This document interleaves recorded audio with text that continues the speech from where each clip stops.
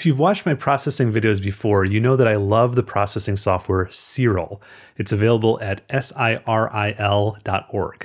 It's completely free and open source software developed by a team of volunteer contributors, and the reason that I'm a huge advocate for it is that it has many useful processing tools for deep sky astrophotography that aren't available in any other free software. You know, things like photometric color calibration and background extraction, both of which would save you so much time and frustration if you do those early in the process. It's also a super fast pre-processor with built-in scripts that can take folders of your data, you know, your lights, your darks, your bias, your flats, and calibrate, register, and stack those very quickly. And yet another reason Siril is so great is that it's available cross-platform. It's on Linux, it's on Windows, and it's on Mac OS, which is where I'm usually using it. And today, it's gotten even better. The first beta release of Siril 1.2.0 is now available from the website, and I've been using a pre-production version for a while now, and I gotta say this release is huge. It's massive. I'm not going to be able to go over all the cool stuff that has been added and improved upon, but I will go over in depth a couple of my personal favorite new things, mainly how Siril has incorporated StarNet and the Generalized Hyperbolic Stretch Tool, or GHS for short. And before I jump into the computer, I'll just say this video is not sponsored by Siril or anyone. I just really like the software and want to share about it. And if you do too, you can support the Siril team through buying merch like this, or giving them a direct donation on the website. And my only other note is that this is a beta release, meaning that there is so much new stuff added in this release that there's probably going to be some bugs still. But that's how open source software works. You can help them by letting them know that there's a bug by submitting an issue on their GitLab if you do find one. And then they can update it in future releases to fix any major problems. All right, let's jump in. Okay, so the first step is if you already have an older version of Siril on your computer, you can delete that and download the new version right here from siril.org for your computer. There's, of course, Linux, Windows, and Mac OS. I am on a newer M1 Mac, so I would download the ARM Mac OS version like this. Okay, and then go ahead and install it and open it. And the first thing that you're going to do is change your working directory to where you want it to save files. So up here, there's this little blue home icon, and I'm just going to choose the desktop, and I've already made a folder here called Siril 1.2.0 practice. And I'll just click open, and then you can see my working directory is set right there.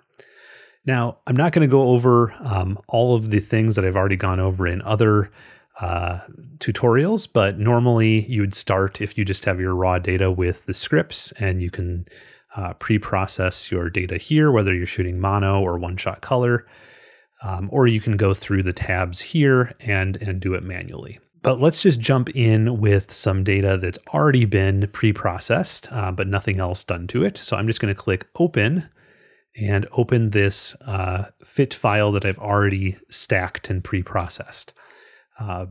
So it's called Red Cat Meets Blue Horse because it's the blue horse head taken with a Red Cat telescope. Okay, so I'll just click Open here, and it always opens in a linear view. But if you look down here, right in the middle at the bottom of your screen, you can see that you can change that to, I would suggest starting with auto stretch. And this usually gives a very reasonable idea of what the data actually looks like. And so this data is just a half an hour of 3-minute subs, so 10 3-minute subs that I shot from a dark site with a Red Cat 51 of this beautiful, huge reflection nebula, the Blue Horsehead. I think it's in Ophiuchus or Scorpius. I can't remember which one of those. And other visualization things you can do here is this is an RGB preview, but you can also switch between the color channels up here. And some of the processes want you to do them on a color channel rather than on the RGB composite. So you might run into an issue if you try to do some of these things on the RGB, so then just switch to one of the color channels. Let me turn it back to linear. Okay, the first big new feature that I'm going to talk a lot about is the reworked generalized hyperbolic stretch transformations dialog. I know that's a mouthful, so I'm going to just shorten it to GHS from now on. This new GHS tool is incredibly powerful, and it was implemented with the help of the creators of GHS, David Payne and Mike Cranfield, and they've also written a tutorial on the Serial website that I've been pouring through, and it is amazing. It's very detailed. It goes... And, I've been sort of putting off learning GHS, but stepping through this tutorial has really taught me so much. So I'd really encourage you to read that. But I will show a few things that I've learned here too, because I'm really excited about it. It seems very powerful. So the first thing is, normally when I would go to stretch data, I would just be doing it, through the mid-tone slider or through an auto stretch. And those are basically just going to make this curve line just sort of go like this, right? With this tool, you can get a lot more specific with how this curve actually works. And I like to think of it as it's always sort of forming an S. So if you're a photographer, we're used to S curves. But if you've ever used a curves tool in something like Photoshop or GIMP, you know that sometimes it's hard to get the S looking exactly how you want it and to behave exactly how you want it. Well, with this tool, the S is really, really easy to make it just how you want it. And you're going to want a different kind of S shape for this initial stretch versus stretches later when you're just trying to bring out the dust or do different things. But in any case, all of these different kinds of cool stretches you can do, the point is to preserve the stars so they don't get all blown out and just completely white or too big, while also bringing out all of this data that's really crunched up in the shadows area of the picture. Okay, so let's actually look at how we use this. The first thing that they suggest to do is to zoom in on your actual data here. So you can see right now we're at a zoom scale of 1, but let's turn that all the way up to 100. And when I do that, you can see maybe this is some data right here. I'm not sure, but I don't see the main histogram peak. But if I scroll over carefully, there it is right there. And so this is really zoomed in on it 100 times. And this is important to do because it allows you to better set your symmetry point, which is a very important concept with this GHS tool. The way that I think of symmetry point is I think of S for S curve, and the S is sort of the middle. The symmetry point is the middle of that S, so where it's going to sort of start changing shape. And for an initial stretch, you want it to be, the symmetry point to be, I think, right within your data here. So I usually have just been picking something sort of on the left edge of my histogram here, and that sets a very low value for your symmetry point, something, in my case, 0.020. And then, because this is an initial stretch and we're stretching from linear, we're going to use a very high stretch intensity. So this B value, we're going to set all the way over to the right to 15.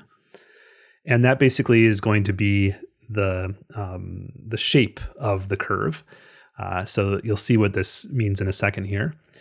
And then I'm going to zoom out. Can show you what's going to happen. So I'm just going to zoom all the way back out to 1. And I want to show you what happens when we start applying the stretch factor. See that? This is the curve that it's making. And at first, when I just apply a little bit of stretch, it looks just like a normal stretch that I would do with the mid-tone slider, where it's just going out like that. But watch what happens as I continue to bring this stretch factor over. You see the odd shape that's making, and it's starting to curve back down here. See that?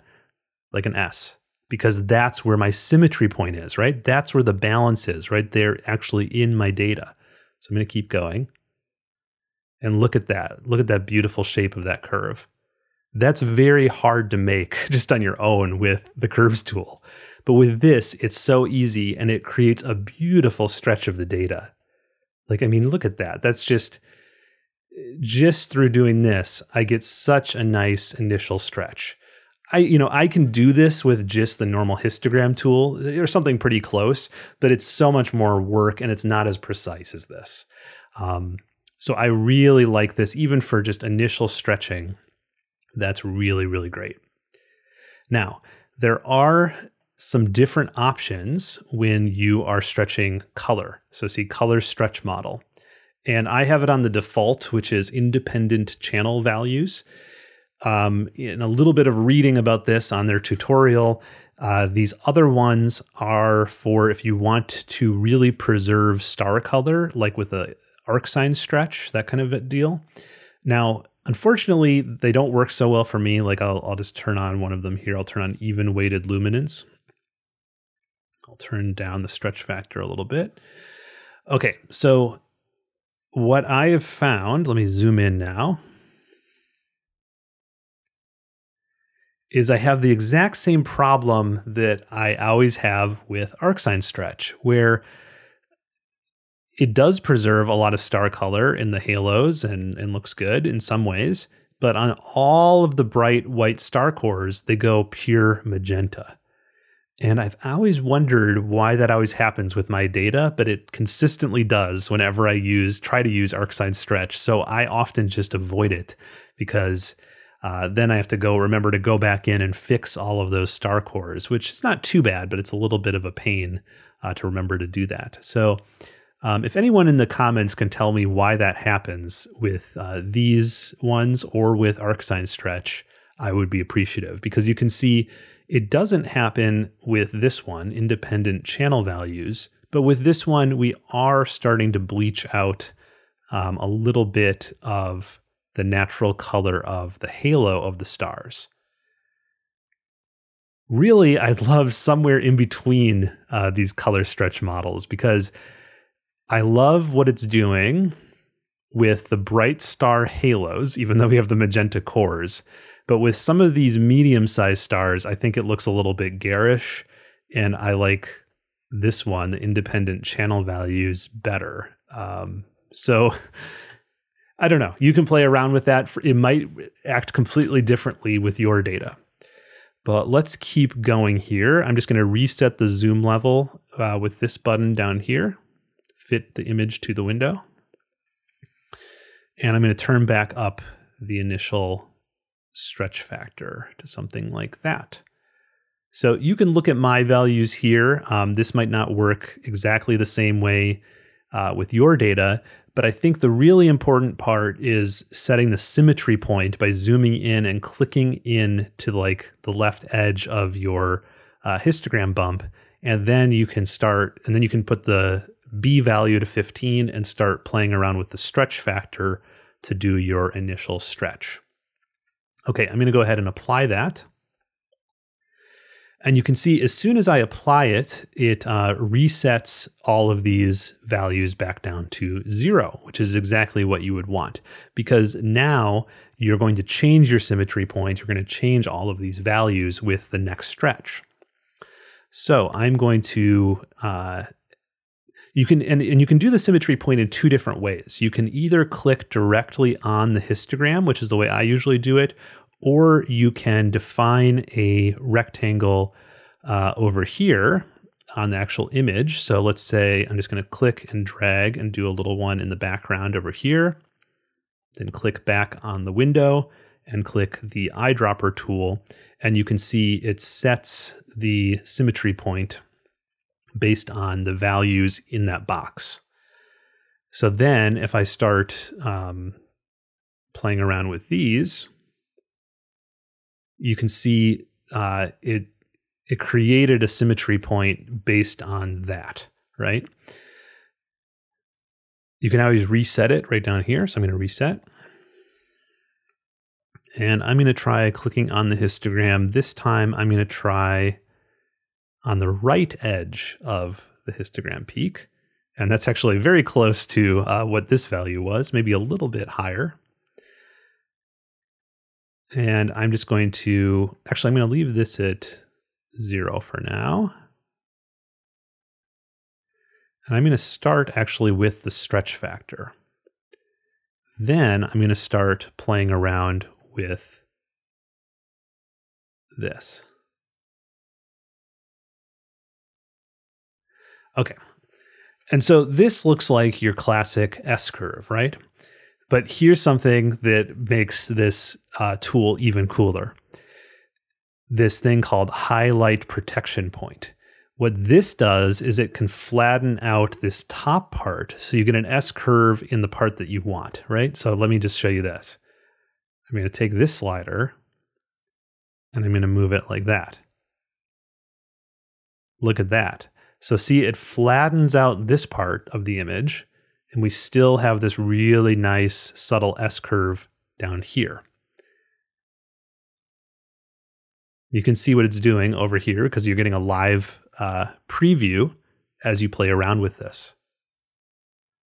So, you know, for me, what I want to emphasize here is that for me, I've always felt that with Siril, it's great for pre-processing, it's great for the background extraction and all of that, but I never really used it for stretching just because the histogram tool alone wasn't quite enough for me. What I wanted, the histogram stretch, what I really always wanted was to move to the GNU image manipulation program or Photoshop so I could use curves. But this is like curves, but so much better, so much more powerful. Because it's just so much easier to use. I can basically set any kind of curve that I want with these 5 sliders. And it's great for protecting the stars while bringing out the stuff that you want. Okay.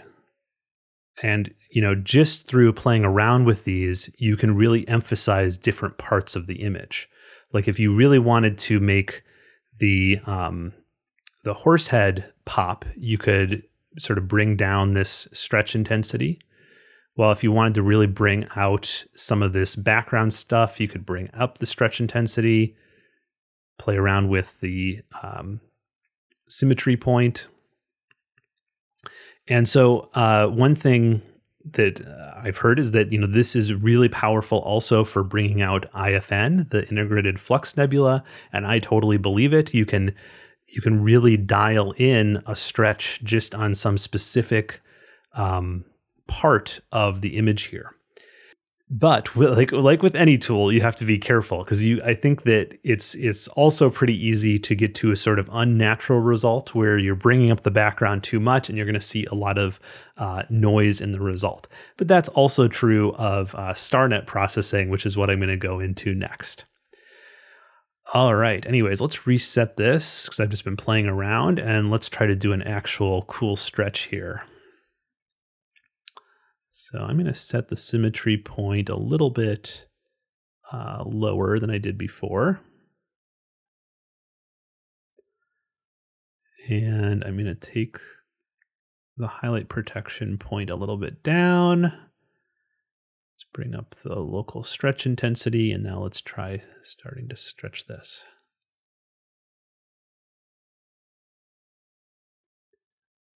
Okay, I'm going to stop there for now because we're going to do a lot more with this image, and you'll see how the GHS tool comes up again after we do the star removal process. But the next thing that I want to show you is that StarNet has been incorporated into Siril along with a lot of other cool star processing tools. They're under image processing, star processing. But when you click on StarNet star removal, you'll see that execute is grayed out and it says no valid StarNet executable found in the installation directory. So let's cancel out of that.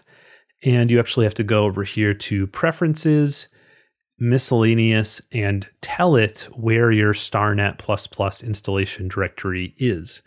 Now, if you are on Windows and you have the StarNet GUI, or if you are a PixInsight user and you have the StarNet plugin, neither of those ones are going to work. You actually have to get the command line version of StarNet and point to that. If you are on Windows or Linux, all you have to do is just download it, unzip it, and point to it right here, and that's it, and you're good to go.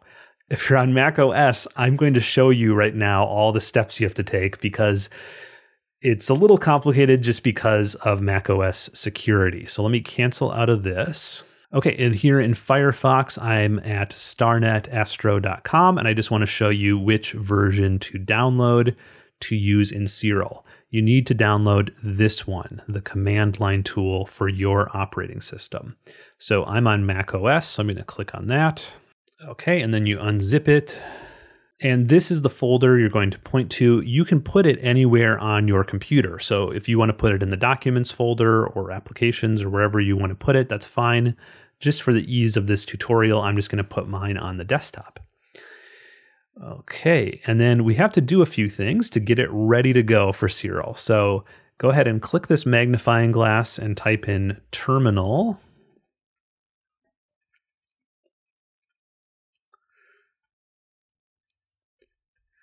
And then we have to change to this directory. Right now we're in our home directory represented by that tilde. So we're just going to type in cd for change directory space, and then drag in this folder into the terminal, and that will copy its path right there. You can just press enter. Now we're actually inside that folder. And inside that folder are all the different files that make up the program. And we need to tell Mac that it's okay to use these different files by giving them permission, by giving the operating system permission to use them. So the way to do that is chmod plus x for execute starnet ++, enter. And the same thing again, chmod plus x on the run starnet.sh file. And by the way, all of these commands are on Cyril's new documentation, and they are also going to be in the video description. And then another one we need to do is xattr-r-d com.apple.quarantine. And then do this on both the lib TensorFlow files.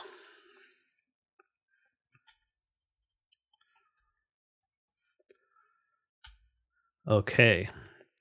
And that's all we need to do in terminal, but then it's also going to complain the first time that we try to run this in Cyril or anywhere.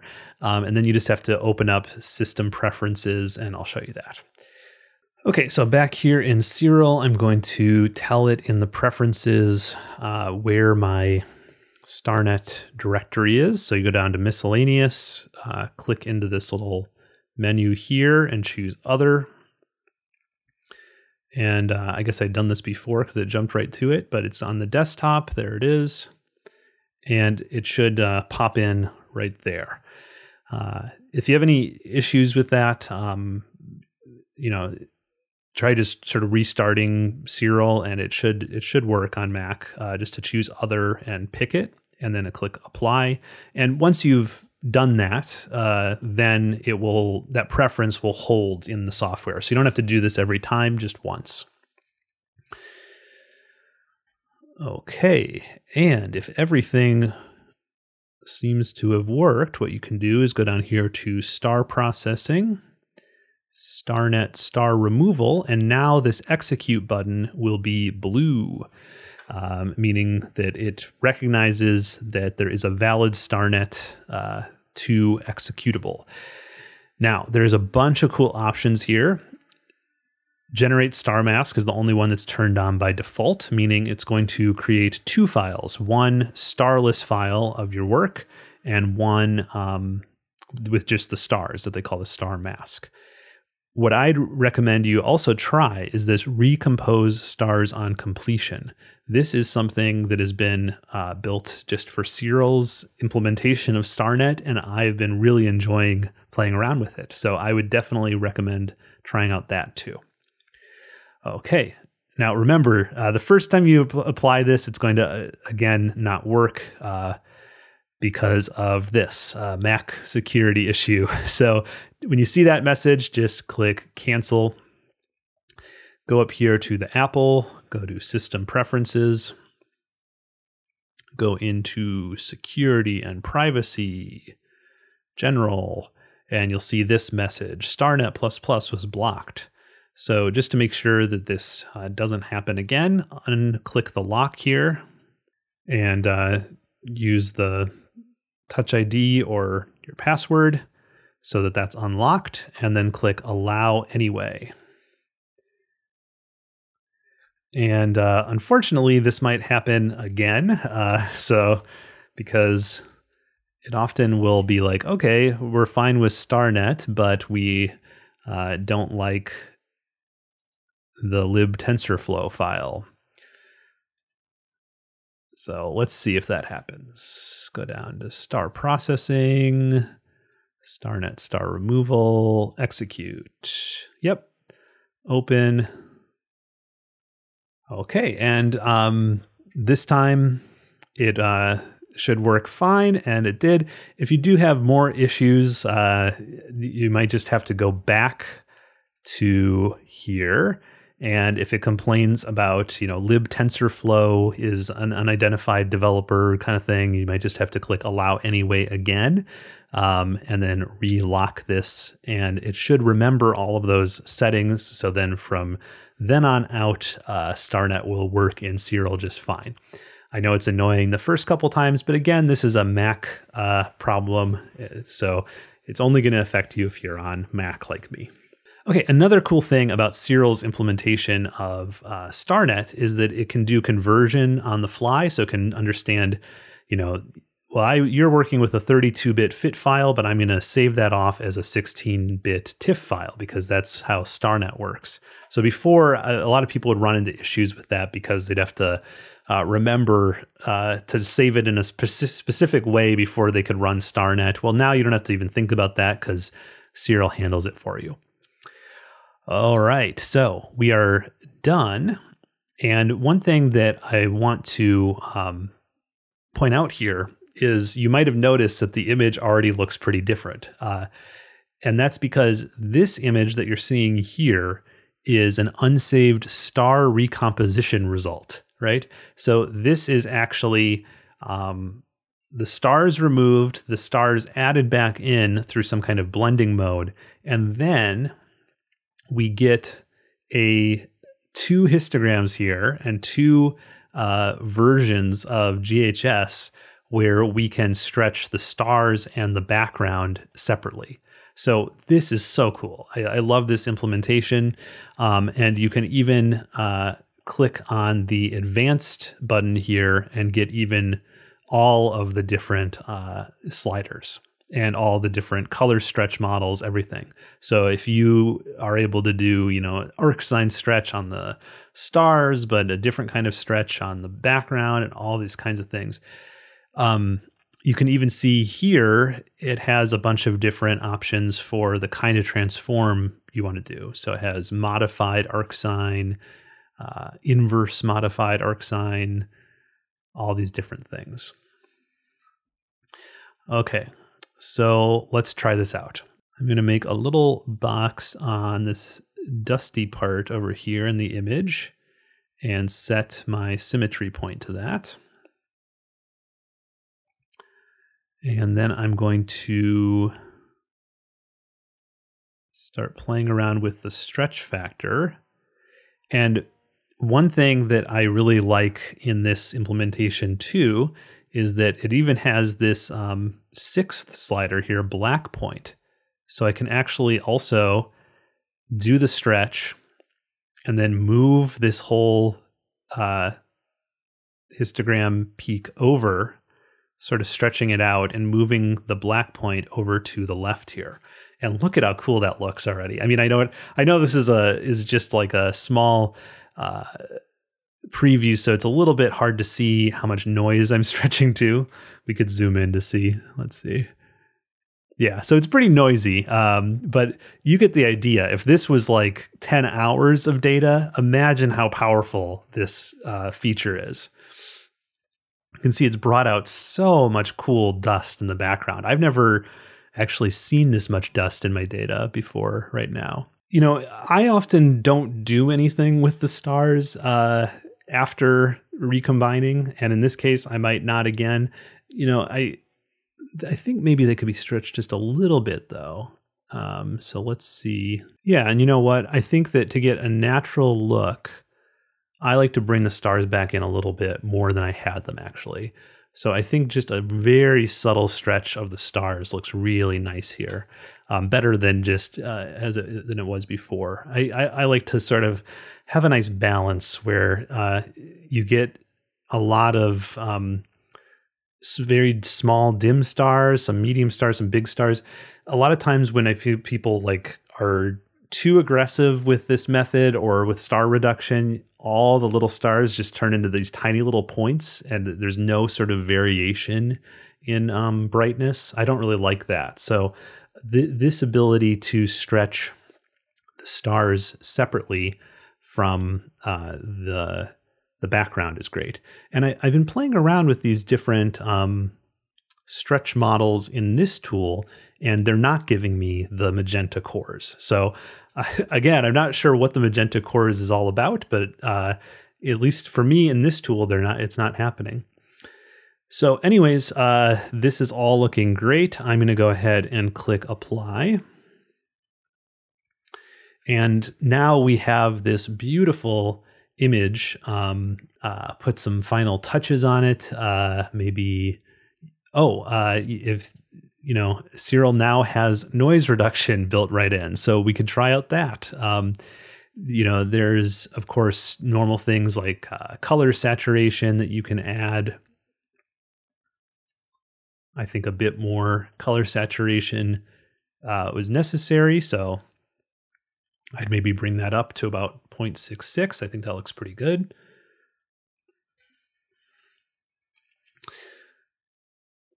When you're all ready to save this, because remember, this is an unsaved recomposition of the stars and the starless, you can go up here to the Save As command and either save it as a FIT file if you want to continue working on it, or an output file like JPEG or TIFF if you're all done. So I'm going to save it as a TIFF. Okay, one last thing I want to point out, maybe I should have done this earlier, is that to use photometric color calibration in the new 1.2 version of Cyril, you first have to plate solve the image. It used to be sort of part of it, but they've split that off. So now you go over here to this little menu, go to Image Information, and go to Image Plate Solver. And this will be what you do first to basically, you know, figure out where this image exactly is. You know, it plate solves it and adds that to the FITS header, and then you use photometric color calibration. And one thing that they've added that a lot of people will be happy about is you can now download the local version of astrometry.net, and that's going to be, and use that for plate solving, and that's going to be really handy for people that have had hard to solve images, which is usually like wide field images. Like if you're using like a 50 millimeter camera lens, a lot of times the normal plate solver fails, but now this option, you can now download that local version, which I'll have a link for, and it should work a lot better. So just wanted to add that in case anyone was confused about the new photometric color calibration. You now have to go over here first, Image Information, and plate solve your image. All right. I'm going to leave it there. There's, of course, a lot more for you to discover, and let me know your favorite part of the new release in the comments. You're now seeing the names of everyone who supports this YouTube channel over on patreon.com/nebulaphotos. It's an excellent community of dedicated amateur astrophotographers, just people who want to learn and are very willing to share their own expertise. We have over 800 members now. There's an active Discord that you can get involved in, and I can't thank my Patreon members enough because I'm now doing this full time thanks to all of you, and it is what has allowed me to make these videos and to really pursue this as my own business. So thank you so much to all my current Patreon members. And if you enjoy this channel, I think you will get a lot of benefit out of joining my Patreon community. It starts at just $1 a month. And for that, you get a bunch of perks, including direct messaging support with me, a monthly Zoom chat with the whole community, a monthly imaging challenge organized on Discord where we pick different targets every month, and a whole lot more. So if interested, head over to patreon.com/nebulaphotos. Till next time, this has been Nico Carver, Clear Skies.